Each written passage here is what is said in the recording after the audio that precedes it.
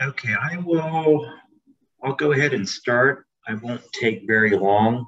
Um, Others can join here in a little bit. I know we have so far 116 are signed on, but we're at least 230 registered. So it's a nice large attendance for this education session. And we have a short update from our media chair, Allison. There she is. Oh, you're on mute. It wouldn't be a Zoom meeting without unmuting myself. So hi, everyone. I am Allison. I am the 2021 media chair for the Society of Flavor Chemists. And I just have a very quick update. I'm going to share my screen. We are moving to a new format for LinkedIn. If you could just let me know if you can see my screen or not. Yep. Okay. Yep.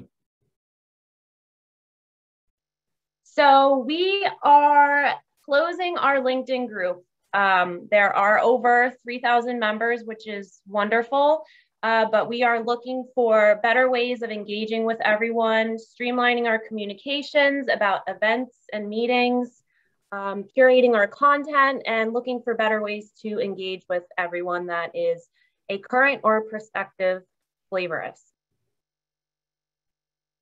So we are going to be migrating to an official LinkedIn company page, which is very exciting because it's just a better platform for us to connect with you all. Anyone can join. It is open, completely open. We plan on sharing curated industry content. Society of Flavor Chemists meeting and event notifications will be posted here. Industry news. It's a wonderful place to network and engage with flavorists. We will be curating job postings and advertisements and also offering giveaways. And here is how you can join. So if you are a member of our current group, you can see on the right-hand side, there is a notification and a link of following the official Society of Flavor Chemists page. You just copy and paste that link into your browser and click follow. So when you copy and paste it into your browser, it will take you to this page and you're gonna click that button where the yellow arrow is pointing. Super easy. If you're not a member of our current group, all you have to do is go to LinkedIn, search Society of Flavor Chemists, and click follow. So I know I mentioned giveaways. So in order to gain some new followers in our new LinkedIn page, we decided to do a fall giveaway. So we will be selecting 5 people randomly. They will be awarded with official Society of Flavor Chemists branded gear. And the rules are you must be one of the first 200 people to follow our new page. I think we're at about 88 or 89 members already. You must like, comment, or share any of the official Society of Flavor Chemists page's recent posts. And how you do that is right here at the bottom. If you see there's a blue arrow pointing to the like, comment, or share. Super simple. The winners will be selected and announced on the official Society of Flavor Chemists LinkedIn page, and you will be contacted by me to provide a ship-to address to receive your prize. If there are any questions, comments, or feedback, please feel free to reach out to me. It's media@flavorchemist.org. And this is going to be a very fluid thing, so thank you for your flexibility, and we look forward to seeing you on our new page. That looks good, Allison. Great job. Thank you. Thank you. Yes, great job. She's done fabulous with getting this to work a little bit better, and It looks great. We look forward to seeing you. Okay, we will go ahead and start. I'm not going to read Gary's full 51+ year bio. I think everyone here, at least in the flavorist circle, is well well-versed with Gary's work. So he is just going to do a quick review and update on flavor encapsulation research, and we'll let him kick it off. Okay. Well, let's see if we can do the screen sharing here.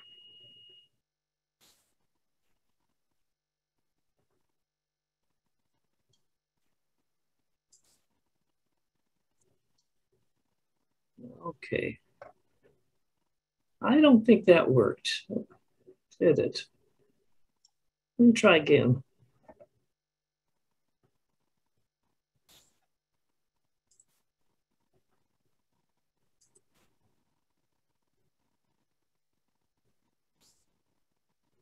Oh, stream two, that should have.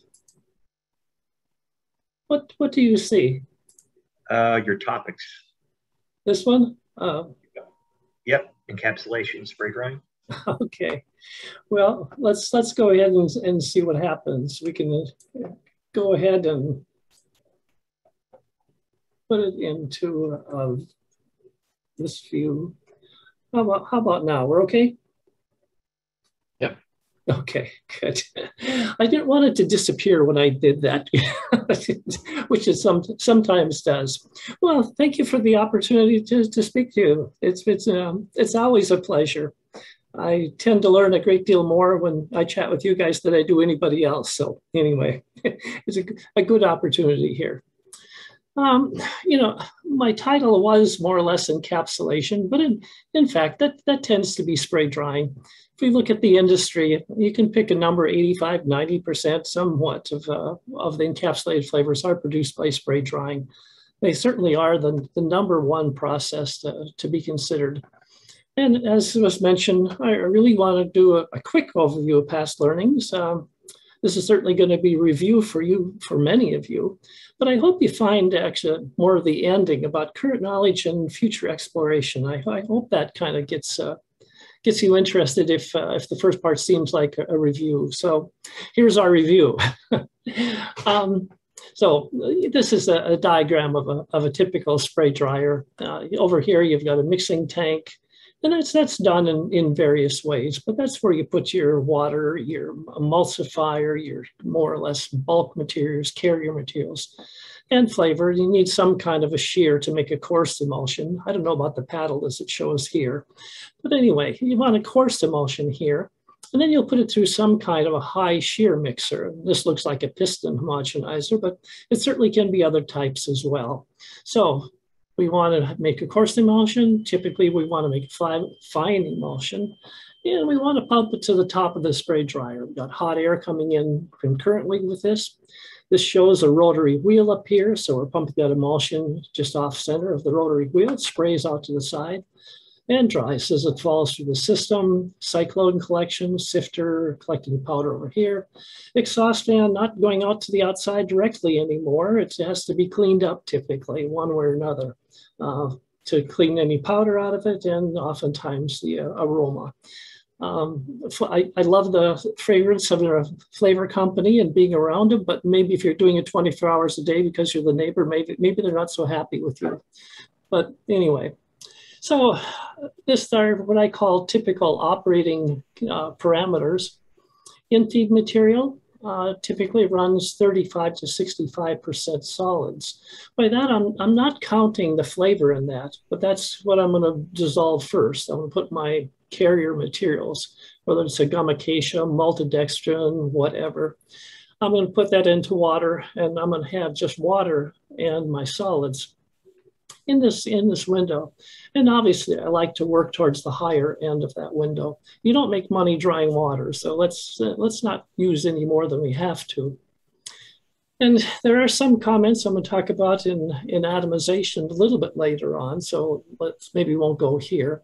Homogenization, I generally say it's essential. If you have a completely water-soluble flavor, there's nothing in there that's water-insoluble.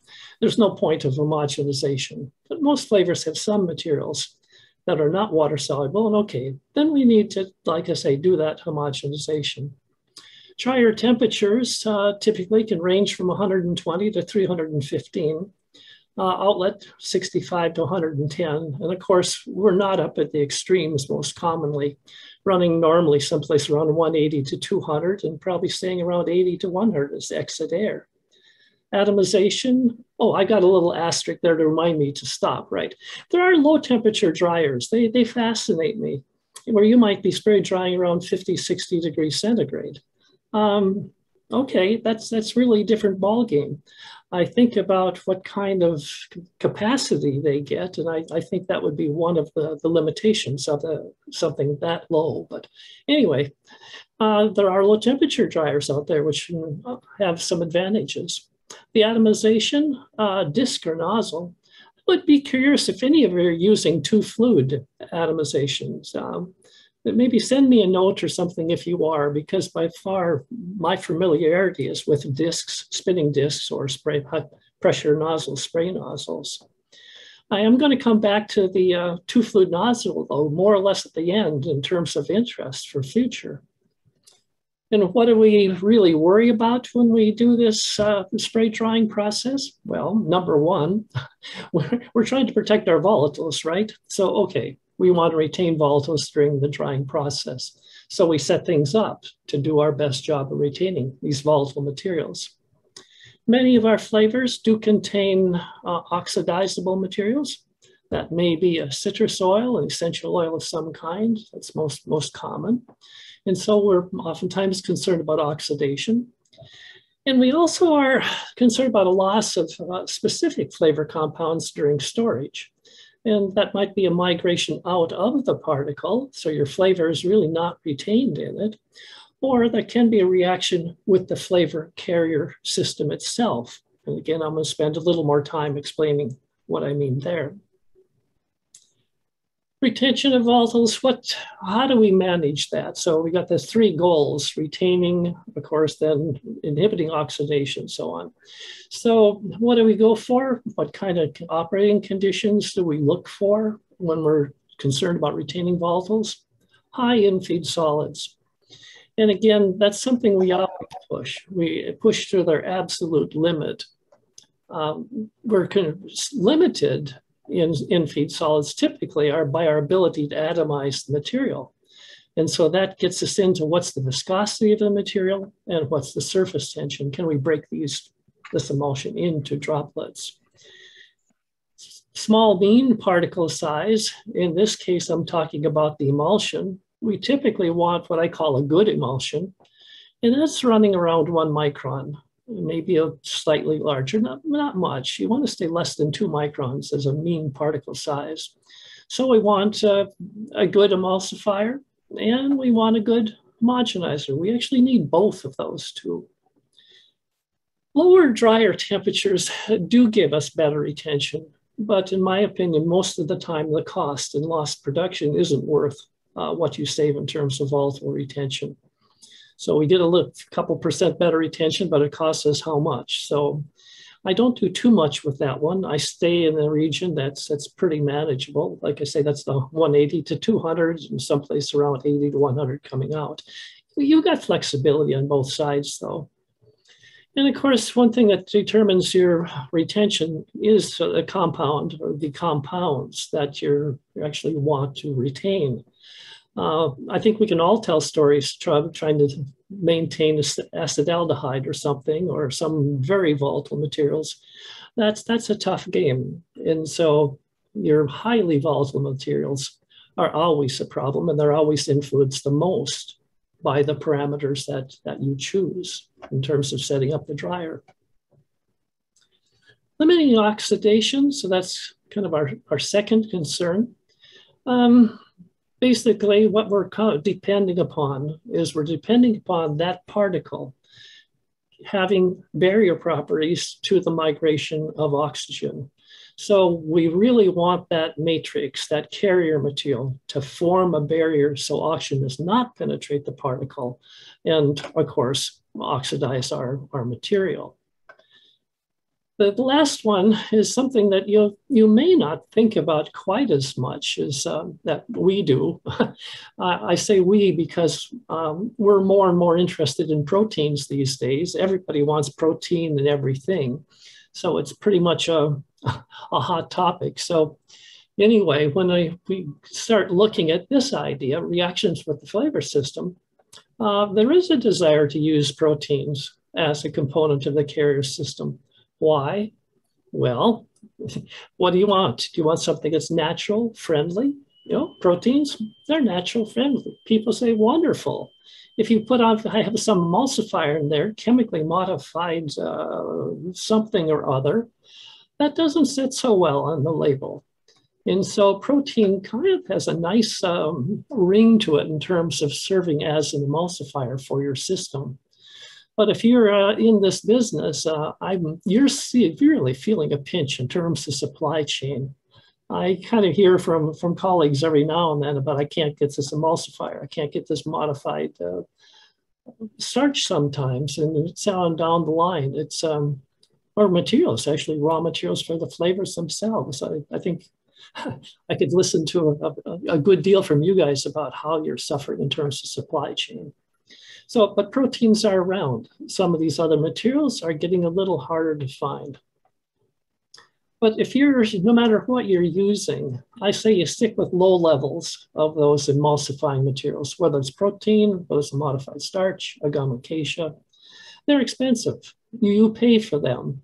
And they always bring some level of viscosity. Some materials bring more viscosity than others. As you look at more and more viscous carrier materials, you're looking at lower and lower solids. You're looking at paid into dry water. Again, we really are not thrilled with very viscous materials. It's kind of interesting to me that we do see publications on using protein. And many of the publications in the literature show up papers with 100% protein, not low levels. And again, I'd appreciate your feedback, maybe offline if you want, about what you think about some of this. But protein is expensive. And in my opinion, we want to keep that low. We want to keep that 5–10% in that ballpark. And so what we're sometimes getting, or often getting in the literature, is not the information I say we need. We want people to work with systems that are economical, that typically that will include some maltodextrin and and a small amount of protein, not a ton of it. We also have to be aware, and maybe think less about this one, but we will get some losses of carbonyl compounds, such as, of course, our favorite benzaldehyde there, hexanal, citral for little lemon, and so on, during storage. And so these materials will react with proteins if that protein is in your carrier system. The reaction will be slow, but nevertheless, it does happen. This is a publication I hope you've all read a long time ago. It was 2009. It was a grad student, Josephine Sharp, that did the work, and so it has been published. But I just kind of want to remind you of that. We do get losses of some material when we get into shelf life, into storage. And so I've just selected a couple volatiles from that paper. And one is when we spray dry citral, and we put it into shelf life, but we do adjust the water activity to 0.33. That's higher than you're going to be. And so we stress it. We want to put where we get some data in a reasonable amount of time. So in long enough time, if we had a lot of lower water activities, we'd find a similar line, but let's just say the longer time frame. So don't be depressed by 7 days or 14 or 21, 28. You're not going to be selling your product at 0.33. And you hope it doesn't go into a food. It's in that ballpark. But you kind of look at this, and citral, what was the best material, the best carrier material, was gum acacia. And these happen to be all gum acacia, all modified starch for a particular reason. And these are proteins down here. So gum acacia really gave us the best retention of citral in storage after spray drying. Modified starch was number 2. And then here's our 3 proteins down here. And so they just kind of drop right out, or our citral drops out fairly quickly because of a reaction with the citral. And those 3 proteins, I think I mentioned whey, sodium caseinate, and soy. So three fairly common materials. So that's citral.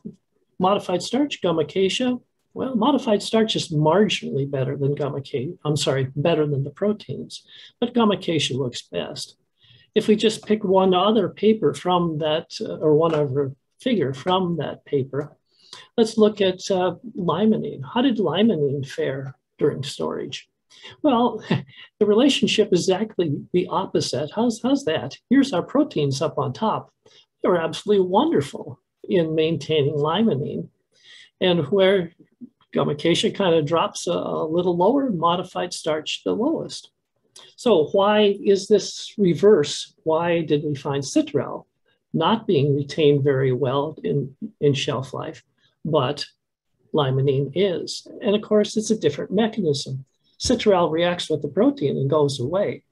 That's therefore, you don't have protein in the system. It'd be unwise to have protein in your carrier system. If you were going to be doing something that has a carbonyl as an important flavor compound. Limonene, that's not chemically reactive. That's very inert. It does oxidize though.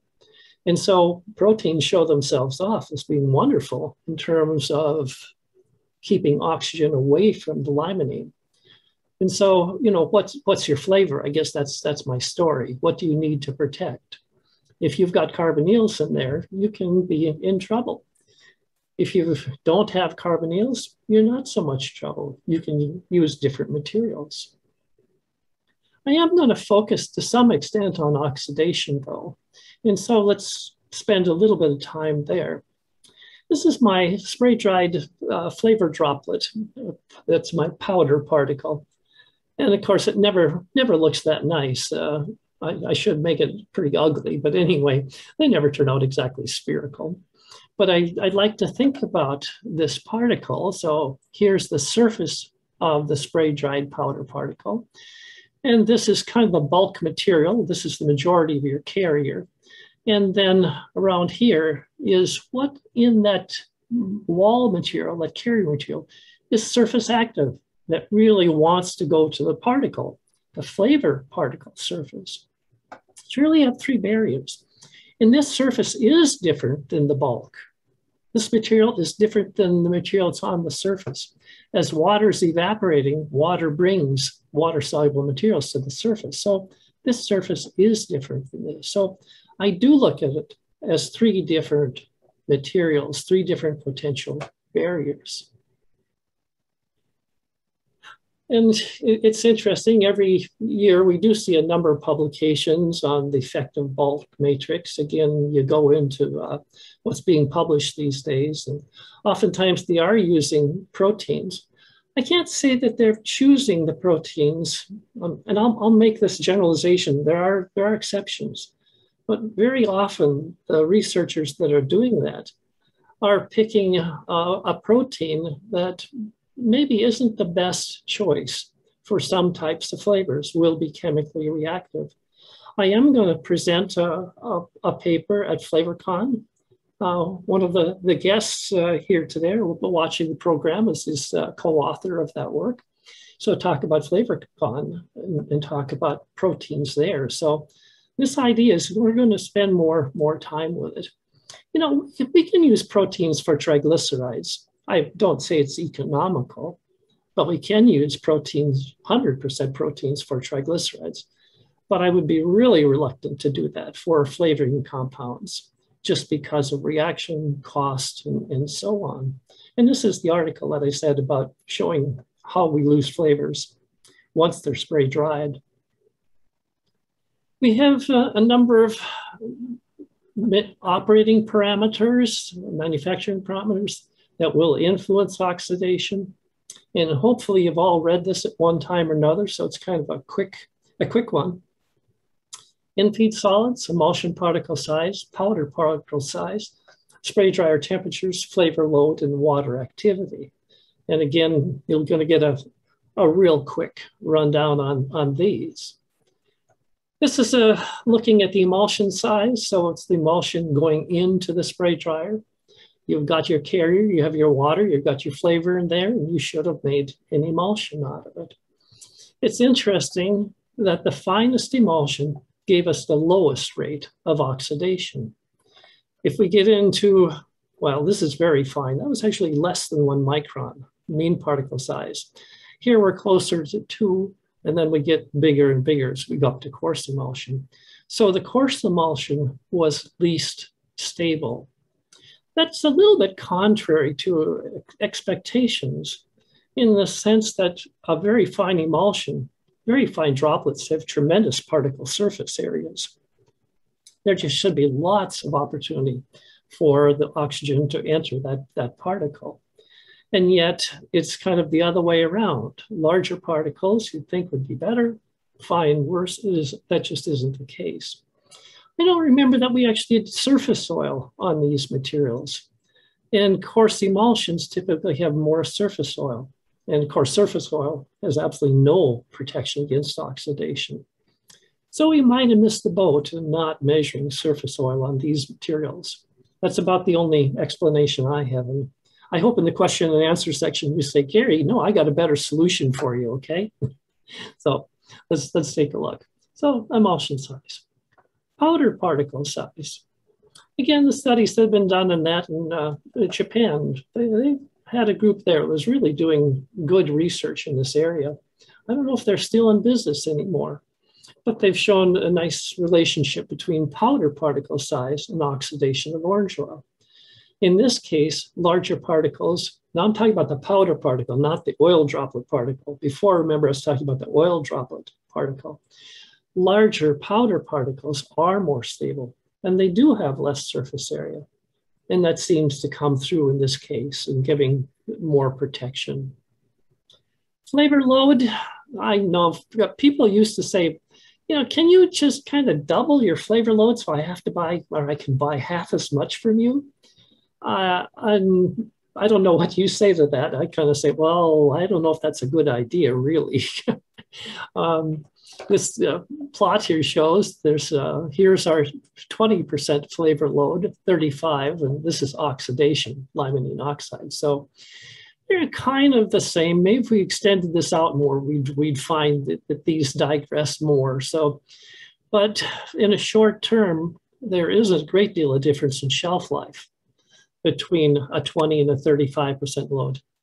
But if somebody says, you know, why don't you up that to 50%? I wish you good luck with that. So it's just too much flavor, too much surface, too much opportunity for flavor loss. This is looking at in-feed solids level. I said use high solids. I want to use high solids because it makes me money. I don't pay so much to dry. But there's also a benefit in terms of the higher the solids, the better the stability, oxidative stability. So this is modified starch, 10% carrier solids going into the spray dryer. You'd have to be crazy to, of course, spray dry it at that level. Here's 40% modified starch going into the spray dryer. Rate of oxidation, not quite half, but almost half of what it was when we were going in at lower solids. So it's kind of nice. Nature was good to us in this case. Most often, you know, nature does it the other way around, where the most economical is the worst.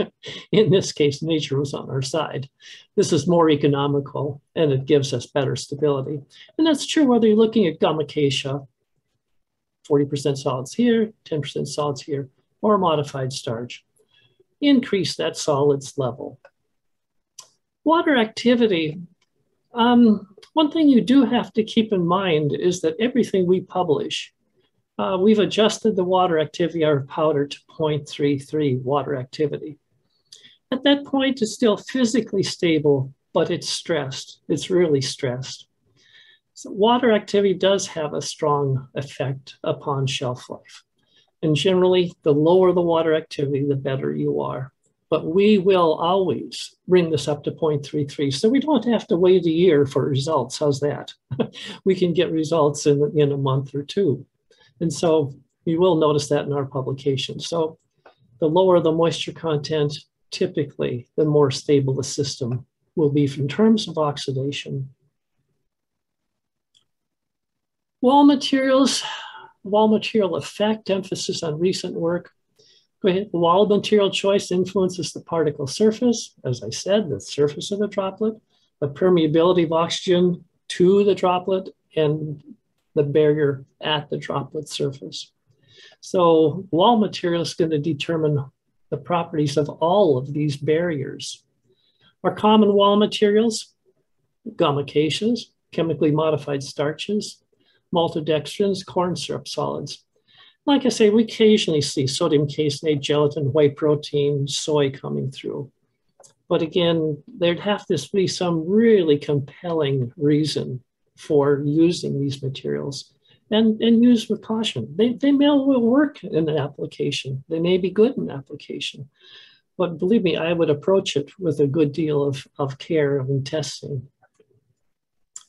In my view, our most common carrier systems today are blends of gum acacia or chemically modified starch with a higher DE maltodextrin. And I see people using anywhere from 10 to 30% of the emulsifying carrier, 10 to 30% of gum acacia or modified starch, 70 to 90% of a 15 to 19 DE. And this is a good place to start. That doesn't mean that's where you end. If you can be cutting this emulsifying carrier down some and upping this level, you're saving money. And so again, you look at optimizing the formulation, gaining experience. What will work for you? I say the more you can cut down this one, the better your costs end up being. You know, the idea of how does this carrier influence oxidation? What has me interested at the moment is the third one down here, kind of the barrier properties at the oil droplet. This is probably more interesting to me at the moment. But there's really been a fair amount of literature looking at permeability of the bulk phase. So doing measurements here, can we look at oxygen migration? Can we measure transmission of oxygen through that bulk material? And again, these are the materials I mentioned before, common ones used in the industry. And, you know, we look at how oxygen gets through or penetrates a particle, moves that particle to the oil droplets. Well, it's a Fickian diffusion, and Fickian diffusion depends upon there being voids in our matrix. And this is an example here. Well, perhaps that's a chemically modified starch or a fairly long maltodextrin chain. But they don't pack together perfectly. These polymers don't form a totally solid matrix. There are holes, there are voids.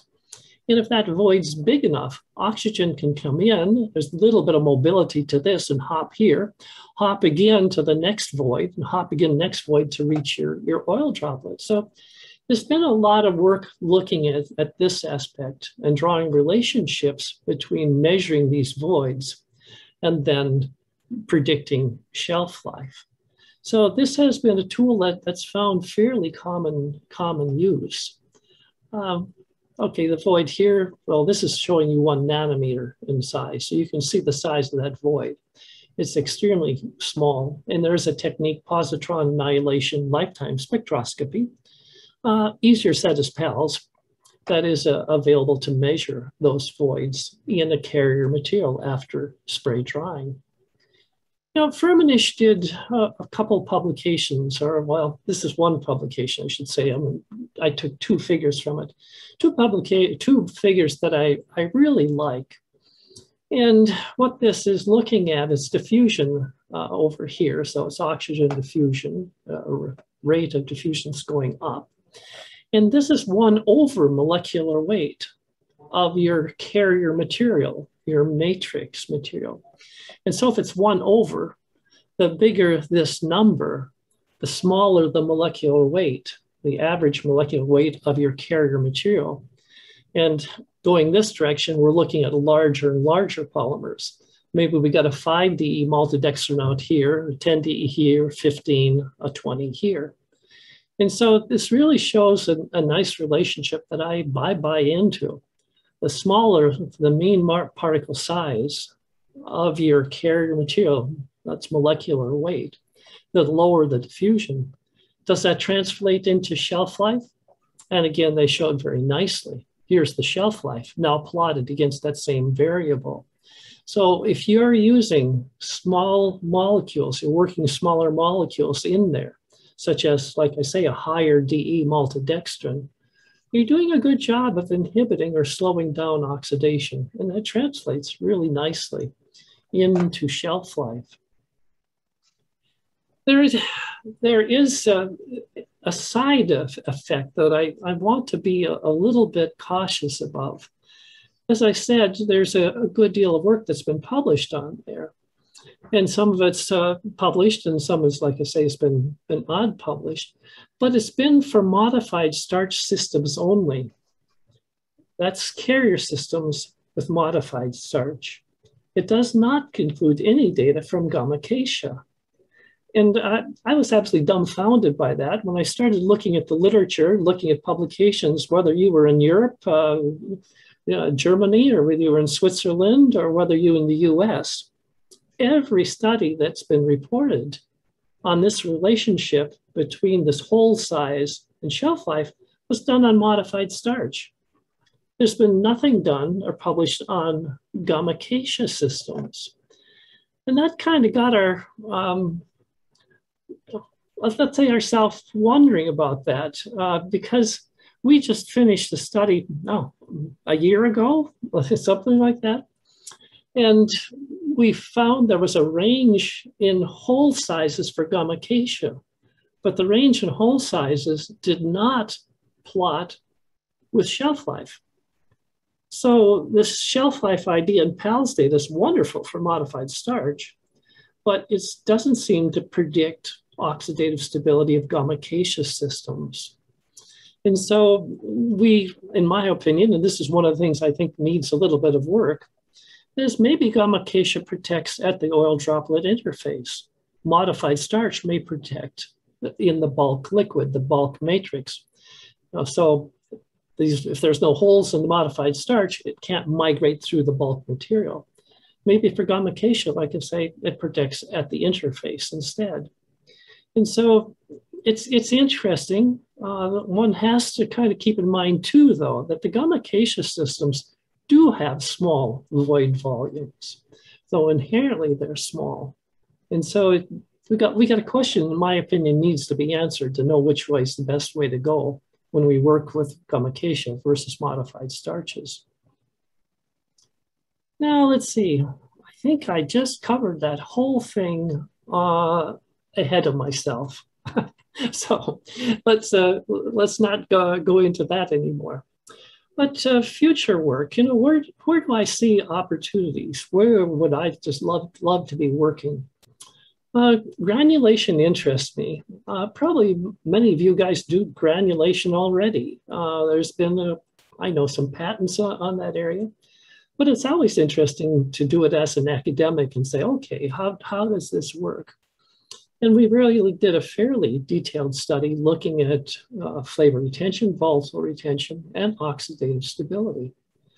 And generally, I'm surprised, pleasantly surprised with the results. We've kind of done one more experiment, and that's currently being analyzed right now. Then we hope to get this out into print.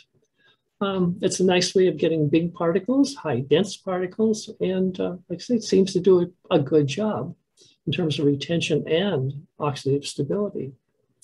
I'm interested in looking at other proteins as an emulsifier in place of Gamacacia, modified starch.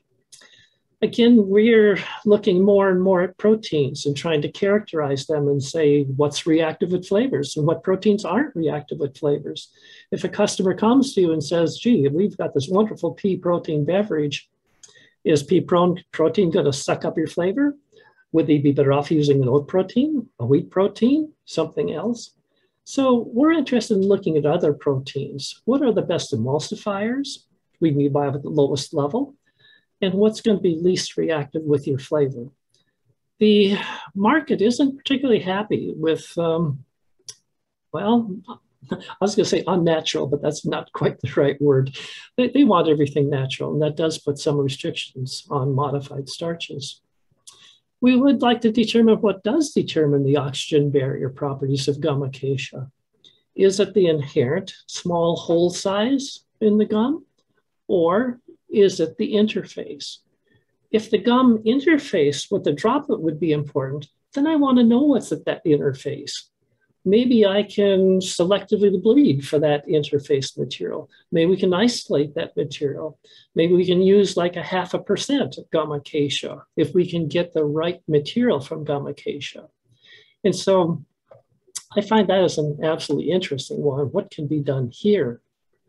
Type of atomization. I think I've got one more slide and then we're done with that. And that's about two-fluid atomization. And I hope you will comment or send me a note or send them my email, that's on the front slide, whether or not you use two-fluid atomization. Because that's interesting. Mechanical engineering department came over. They do a lot in atomization. And they say they've got a system that can deal with very viscous materials. We gave them a bunch of gum acacia, said go for it. And they're quite positive about this. And again, if we can atomize the material at high viscosity, okay, we're going to be saving money on dryer output and certainly cost just in terms of gas and heat and so on. And so I'm really interested in that one. We've been under COVID, which doesn't permit anybody to come in the building. They do now, but I really want to get them over and take a look at it. Because the idea of two-fluid atomization, there may be good reasons why it's not used, but one of the mechanisms for the loss of flavor during spray drying is that atomization step. The atomizer rips your liquid stream apart and actually rips flavor droplets apart, and they're exposed to the drying air. And so this atomization process, very rigorous, high stress, high shear, does expose the flavor to a loss. Two-fluid would not have the shear to do that. Two-fluid could give better flavor retention. So will it go anywhere? Will it work for us? I don't know, but I'm sure as heck interested in it, both from a better saving in terms of drier throughput, like say higher solids. And I'm also then interested in, do we get better retention of flavors if the two-fluid atomizer? Well, that's all I have. I ran through that fairly quickly because it's probably a review for many of you, at least I hope it is. I'm available for questions, and there is an email address on the front. Send me a question if you got any question anytime. I enjoy it. So anyway, thank you.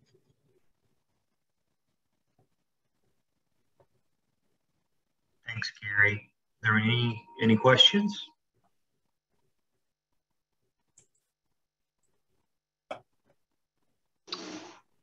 I'll just make a comment on that two-fluid atomizer point.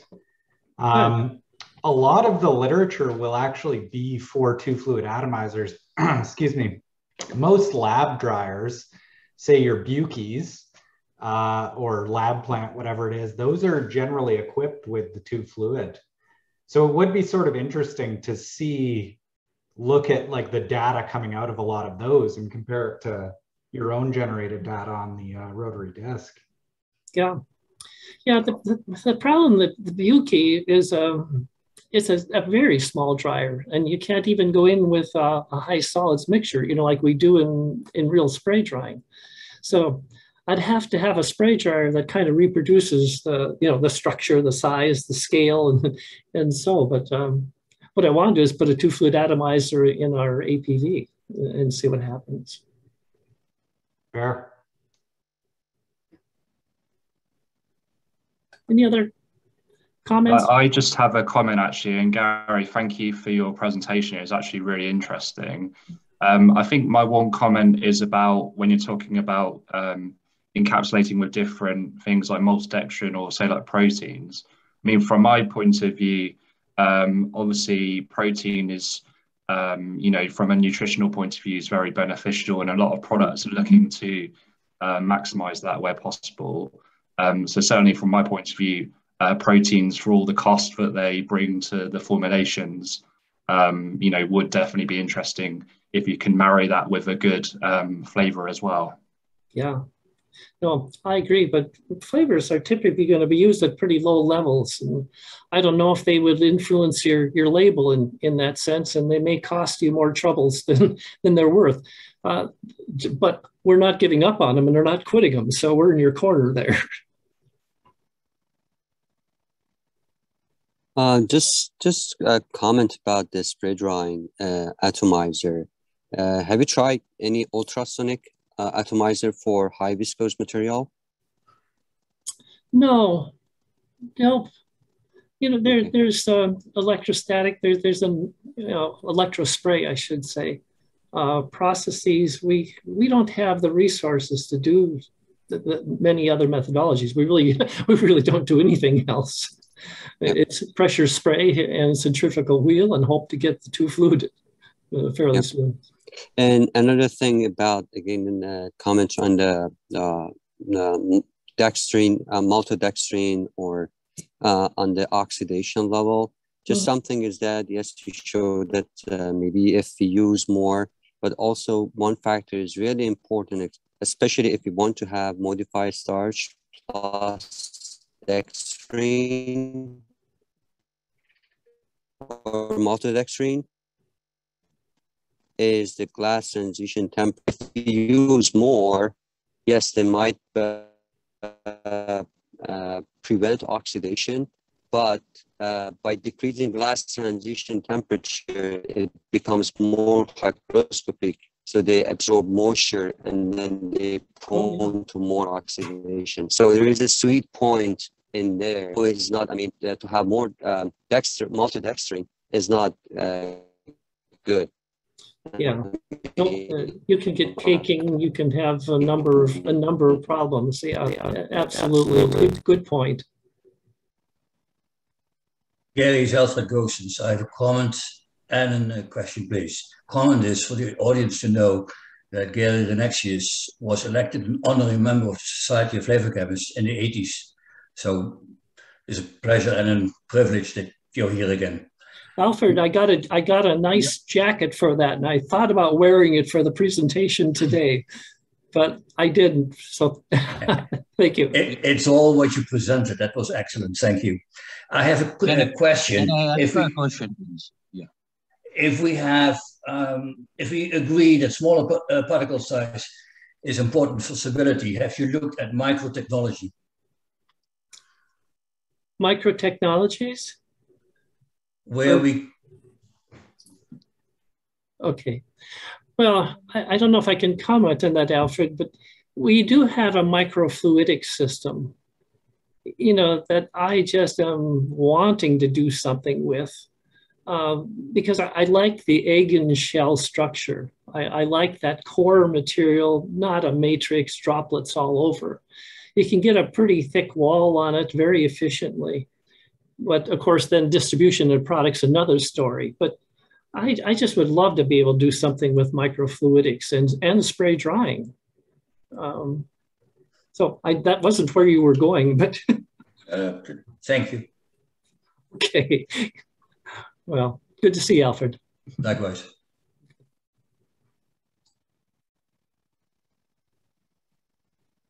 I have a question. This is Jeremy Nowak.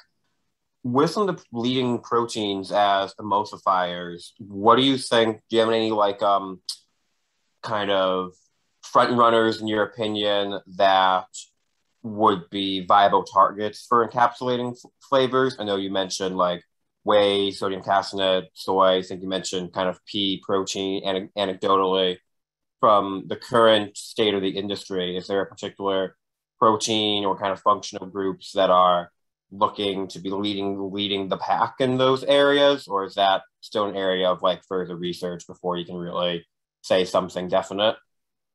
Well, we have a host of new proteins coming up. It amazes me all the foods or plants that are being mined for this application. For sure. And I think most of them haven't really been looked at well enough.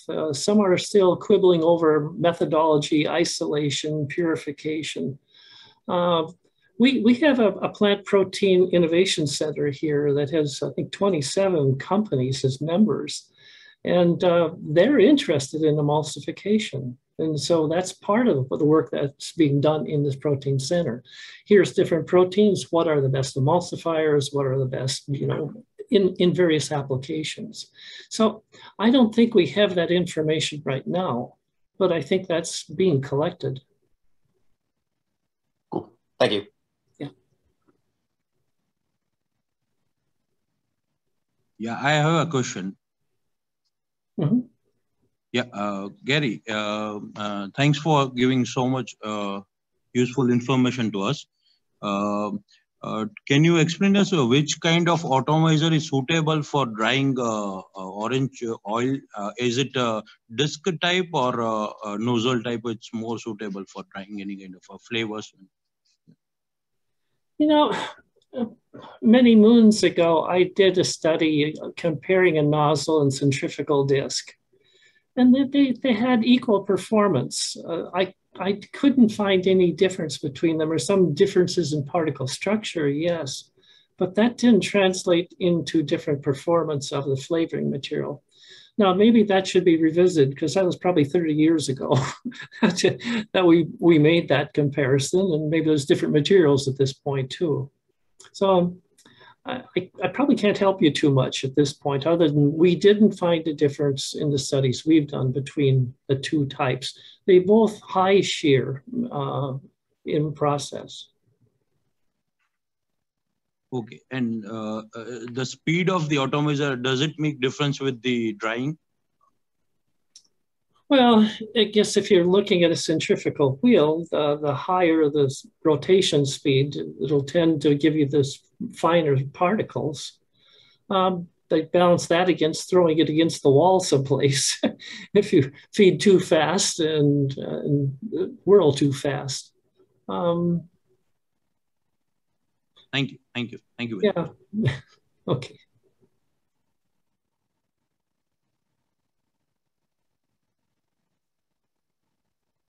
Again, thank you so much, Gary. This was great. Well, I enjoy it. You guys are good to work with. How's that? I've always enjoyed it. So thank you for the opportunity. Yeah, you bet. No problem. Take care. Thanks. Yep. Thank you, Gary. Mm-hmm. Thank you. Thank you. All right. Well, let's move over to William and the VCF online database. We'll get him lined up and ready to present. Yes.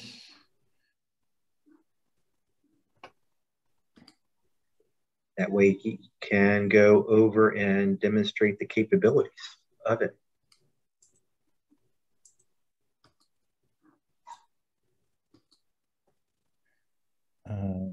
Yes, I'm trying to share my screen now.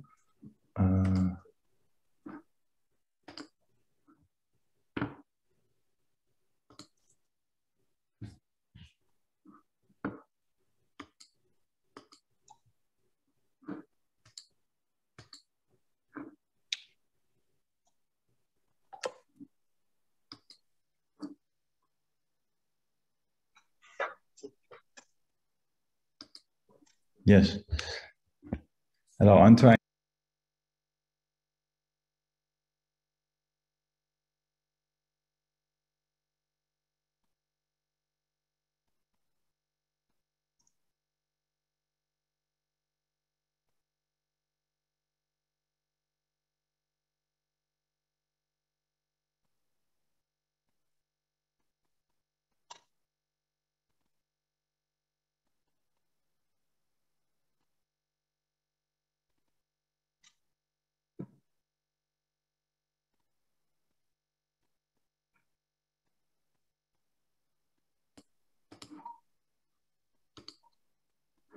Yeah,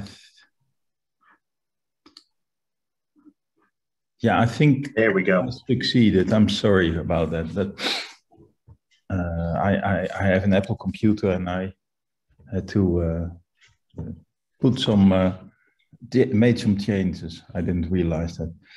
Well, thank you very much for the opportunity for me to share the VCF online. I'm not sure whether you're familiar with that, but I will explain it to you in the next slide. slides or in my presentation. We are based in the Netherlands.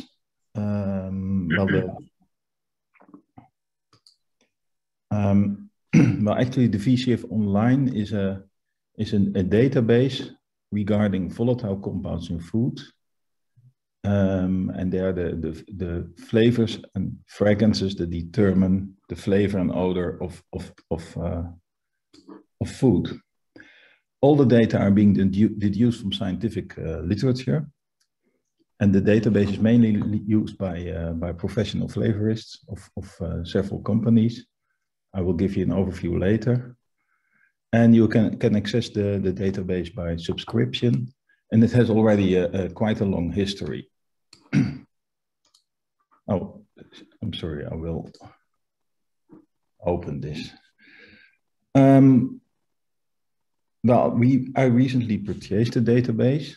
I will explain you later also why. And well, recently, the last 2 years, we tried to really get into contact with our customers, but due to Corona, that was quite difficult. But well, we contacted a few, and well, the main purpose of the use of this database is actually product development. It is also being used for the development of new food flavors, for instance, new potato chips flavors, or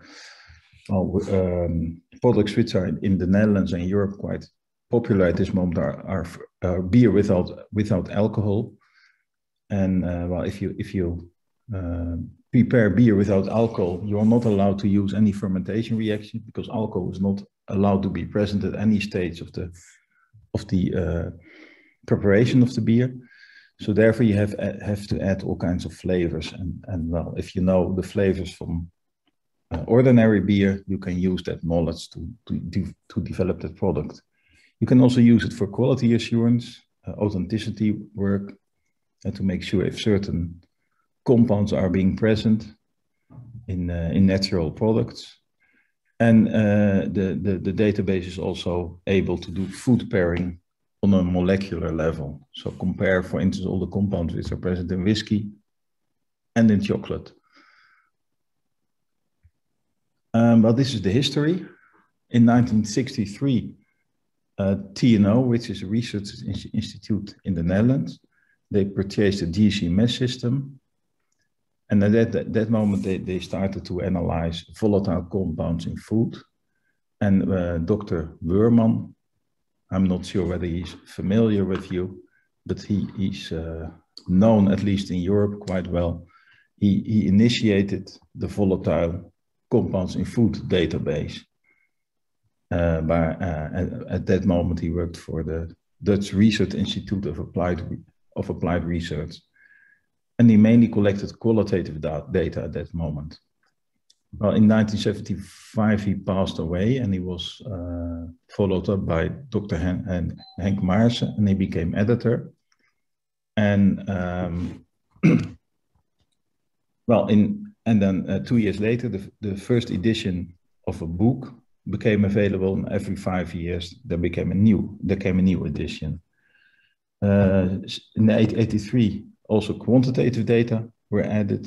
In 1995, Ben Nijssen became editor, and in 2002, an internet edition became available, VCF Online. And in 2015, also odor and flavor threshold values were added. And in 2019, we took over the VCF Online.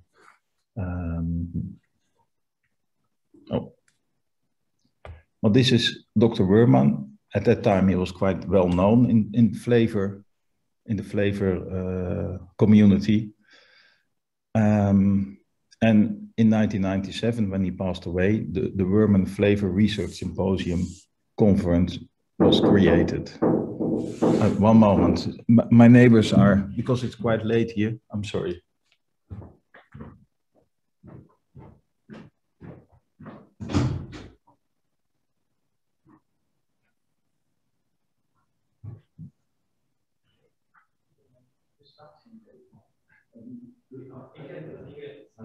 Hier heb je veel sleutels.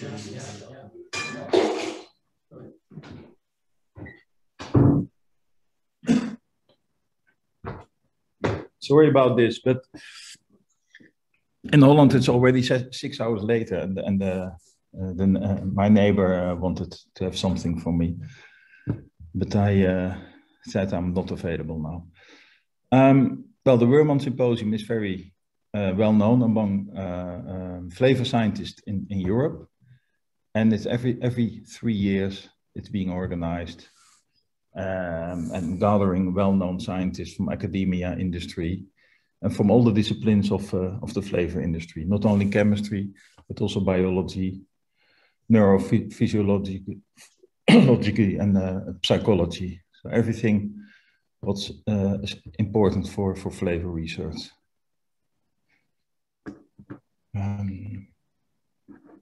Oh, yeah.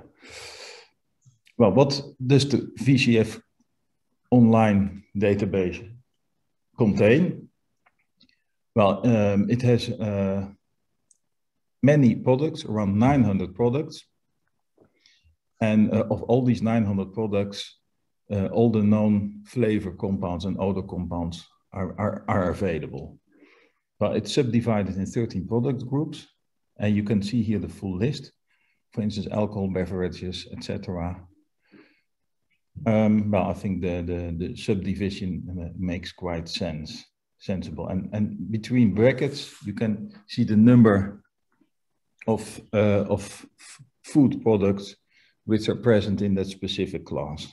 So for instance, for fruit, there are 200 different types of fruit which are present in this class. So approximately 900 food products. There are almost 680 products which are in 125 categories, and there are also 129 single products. Well, categories can be, for instance, citrus fruits, which contain, of course, oranges, etc. And you have to realize everything is being deduced from the scientific literature. You can see here, the product is apple, fresh, Jonathan, which is in the category of fresh apples. Here's some kind of additional information added. You also have a picture. And then, well, if you open this, you get a full list of all the compounds which are available in the literature which are related to this product. Well, in this type of fresh apples, 74 compounds have been identified in 5 literature references. Now, here's the full list. And what you also see is the quantity range of this product. For instance, for this compound, pharmacine, the range is 0.34 to 2.16 ppm. Well, here are if you click then on literature references, you find all the literature which is related to this food product. Now, there are 5 literatures. You subsequently can also click on the blue line on this literature, and then you find all the information, all the compounds which is related to this literature. So it's quite, how do you say that? Nuanced. Oh, yes.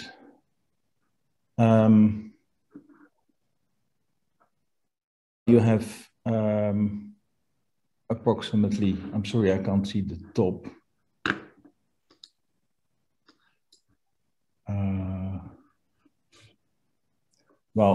You have approximately 9,000 compounds, and you have 140,000 occurrences. That means you have 140,000 relations between food products and those specific compounds.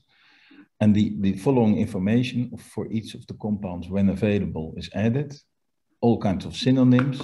As you know, the chemical names specific certain chemical compounds can have several names. Also, the chemical structure is being given. So the two-dimensional structure. The chemical class to which it belongs, for instance, hydrocarbons, esters, etc. information, phys-chem information like molecular weight. In the future, we also want to add accurate mass molecular weight, which allows it to faster identify it using high resolution mass spec, but that's typically something for analytical chemists like me. Elemental composition.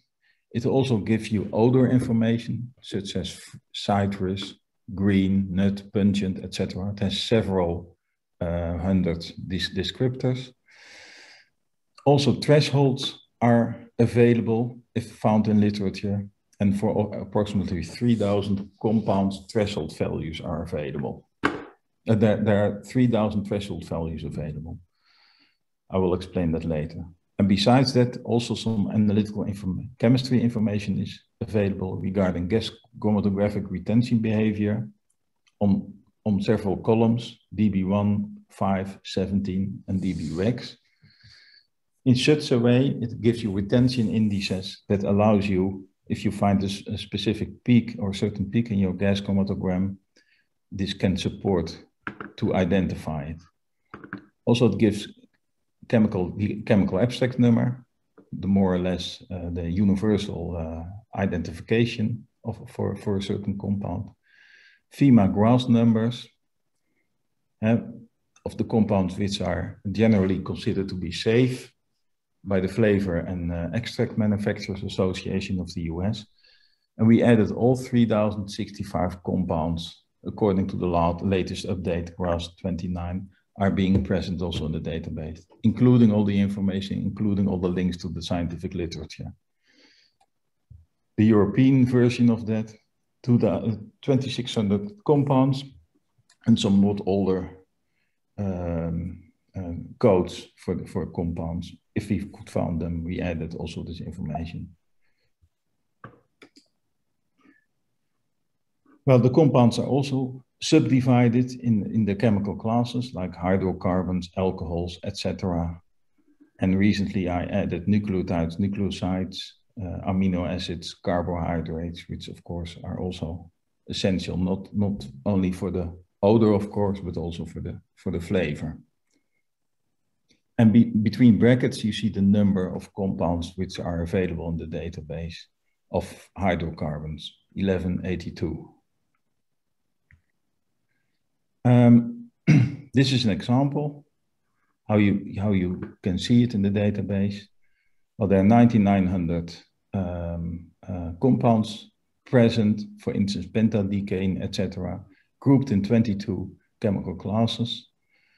There are 140,000 occurrences, as we call them. That's the presence of compounds in 900 food products. 7,500 have synonyms. We have 3,000 flavor thresholds. We have COVAX retention index, allowing to identify them. I will explain later, and all kinds of information which help to classify the compound. For instance, for isobutyl acetate, here you find the synonyms, the group to which it belongs, the CAS numbers and all the other numbers. Now, in this case, we again used the apple fresh, the present in apple fresh, Jonathan. Well, it's only qualitative available, no real numbers, concentration numbers were found. But you can then also find the quantity range in product categories of all apples, which is given here. And 12 literature references were found giving this specific range. And the occurrences in all products, this compound is present in 100 products, at least to the scientific literature we found, and ranging from 0 to 600 ppm.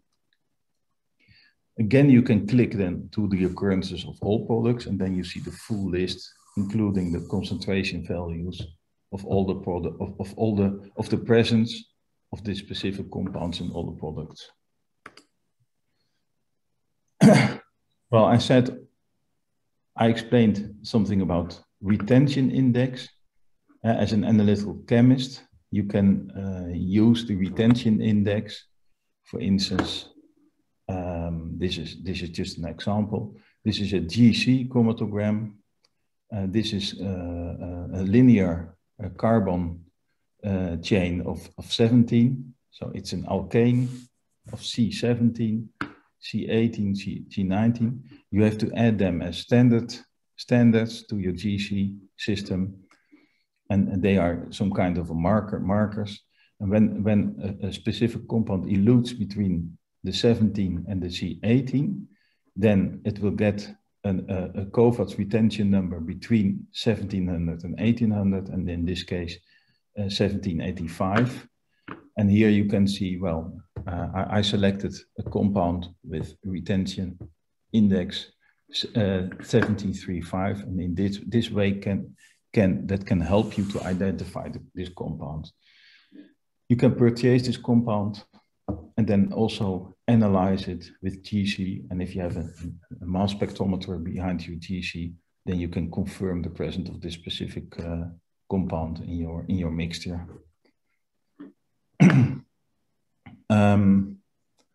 Well, so that's also helpful from an analytical perspective. Well, here again, for this specific compound, you have all the information. And here, as I mentioned, is the presence of this compound in all the foodstuffs, for instance, in beef, chestnut, etc. And when available, also the concentration levels are given here. Oh, sorry.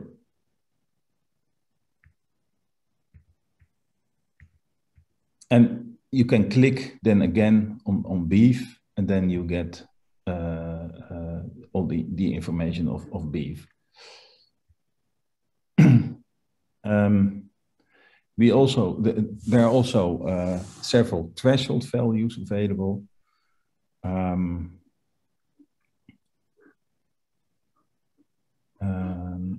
I have to push this away. Yeah, that's better. For instance, for this compound, diacetyl, the following thresholds are available in our database, all linked again to literature. Well, there are specific thresholds available. Oh.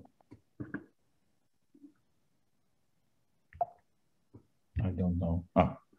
There are thresholds available for in air, which is given in milligrams per cubic meter, in water, in various media. So if you find, for instance, a threshold value, by the way, I think it's obvious for you, but is the amount you require to be present in a certain matrix, in this case air or water, to be noticed by a trained flavorist. But sometimes they also determined the presence of this specific compound in wine, and then you can, well, then they gave the value, the threshold value for this specific compound in wine, and then we also added to our database. There are also flavor thresholds in water, for instance, and in various media. Well, here is the full list. You can, and again, click on the literature and then get all the relevant information which is linked to this literature. Well, these are just to give you an overview of the relationship. Well, there are 900 products in the database and almost 10,000 compounds. And well, those specific compounds are 140,000 times present in all these 900 products. So that's the relationship between them. All is being covered by literature. The analytical data have been verified quite thoroughly. So we really needed to, the data should really show that the specific compound is identified by 2 independent analytical techniques, for instance, with GC, retention time, and a mass spectrum. Also, COVAX retention time indices have been taken from the literature. For instance, if we found 100 times a certain COVAX retention index for a specific compound, the average is being measured, but you can also find all the individual values. Now, which is also always covered by literature. Well, certain specific information which is relevant to find the structures, so the cast numbers, grass numbers, etc. And also more than 3,000 thresholds are available for the compounds, also covered again by literature, by scientific literature. Well, who's using it? Well, we have now 108 subscriptions of flavor companies, food companies, but also universities and also some governments who use it as some kind of safety information. And also they want to know what kind of chemicals are present in certain foodstuffs. And sometimes we get also questions from people who want a full list, who want to have the full list of acetamide or acetaldehyde. And then, well, then I can make an overview of all the compounds, including their levels, of all the food constituents which have acetaldehyde present in their foodstuffs and also their levels. Well, several of the subscriptors are from Japan, also many from the US, European Union, and also from many different countries. Well, if one subscription of a company means that they can have several users, so there are approximately 3,000 users, and most of them are professional workers in the flavor industry with a scientific background. Now, I can show you some future developments. Well, there's a lot of literature present, and I'm quite scientific, also trained in the pharma industry. So well, recently I started a project to look at all the literature which is available. And well, that's so much, it's hardly possible to do that. And this is also something I really like to do, and this is not really, well, it's a little bit profitable, to be honest, but I can't live from it, so it's just something I do besides my real job. So we can't hire people to do all the VCF literature searching. So therefore, I'm working together with a friend who has a company in artificial intelligence to do the VCF literature searching. I can show you later. And besides that, we got the request to construct an essential oil database. I think it is called the ESO database because it's already quite old and it's still only available in older versions of on CD-ROMs. And well, that is also a potential development.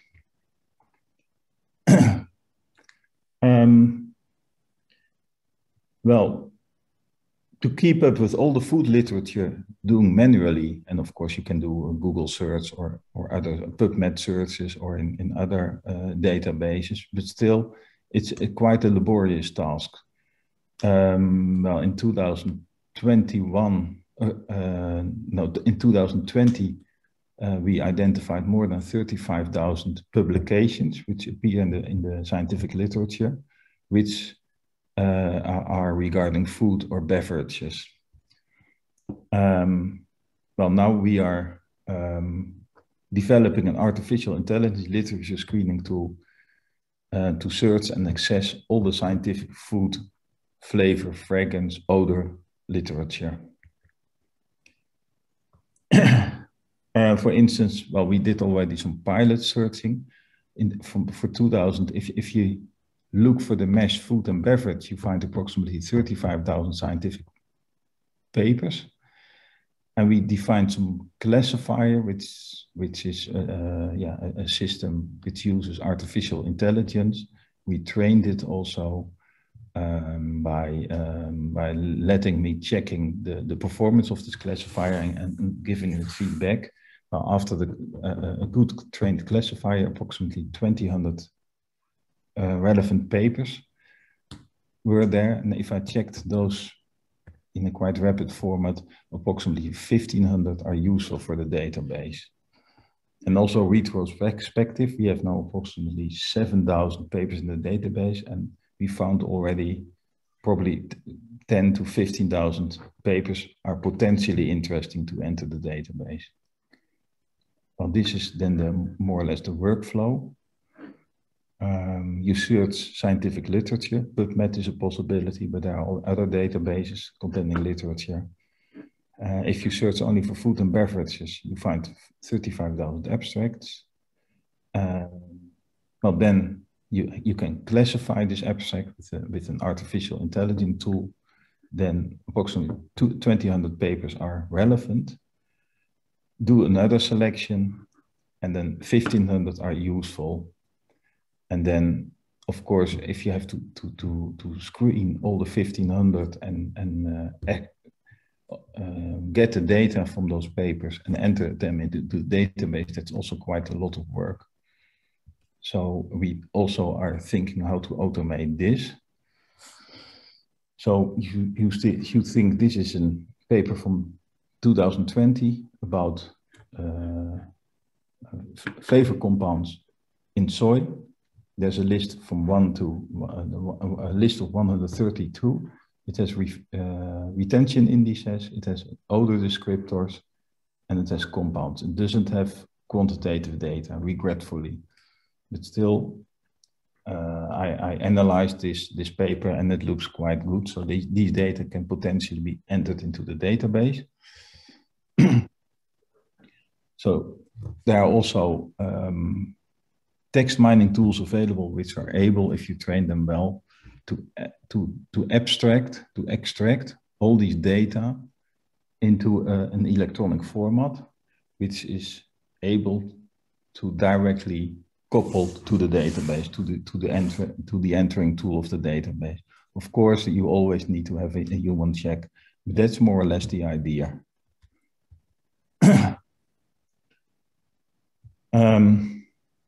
And in that way, well, we hope that we can make this database much more comprehensive, much more complete, and well, much more useful. And well, then I hope then the fear of missing out will be strongly reduced. We get a much broader coverage in the scientific literature, and we can also offer a much broader coverage of food products, chemical compounds, and threshold values. But also, I heard rumors that it might be interesting to use the same kind of principle as the VCF database for the construction of an essential oil database, because there's something, but that's already quite old, and it's difficult to find compounds in.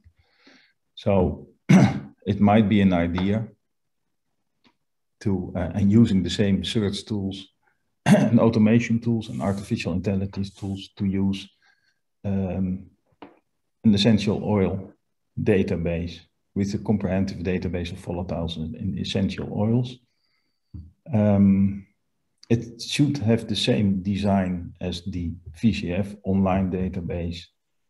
And well, we have to make use of automated VCF literature screening using artificial intelligence. And it should cover aiming for most of the scientific literature which is available. Okay, thank you very much. If you have questions, well, you can email me and contact me, and hopefully I can see you live in the near future, because I'm really curious about face-to-face feedback about our ideas, how to proceed with this database and this initiative. Thank you. Thank you. Anyone have questions?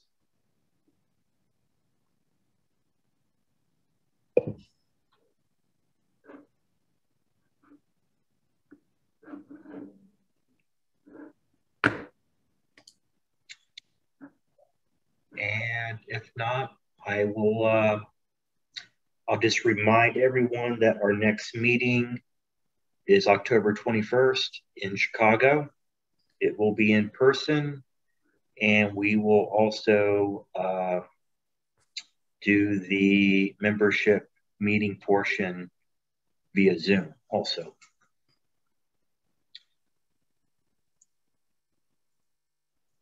And that's it from my end. Thank you, William. Thank you, Gary. Thank you. Greatly appreciated. And hopefully I see everyone soon. Thanks. Thank you. Thanks again. Nice to do.